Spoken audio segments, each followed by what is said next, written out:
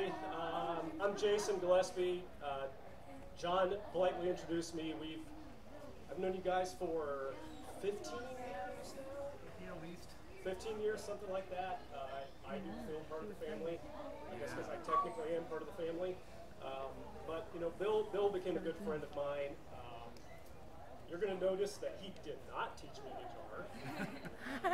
You'll see the difference. I just kind of play. But what I loved is that, you know, Bill and I did have that in common. We could always talk about music. We had a lot of good time talking about music. And one of the first times I met him, I remember he just sat there, and after I did a lot of talking, he was like, man, you really know a lot about metal. I was like, yeah, I guess I do. That's my thing. So anyway, that sticks out to me. I'm not going to play metal right now. I am going to attempt to play Hendrix, because there's all these Hendrix signs. I know Bill loved Hendrix. So here we go.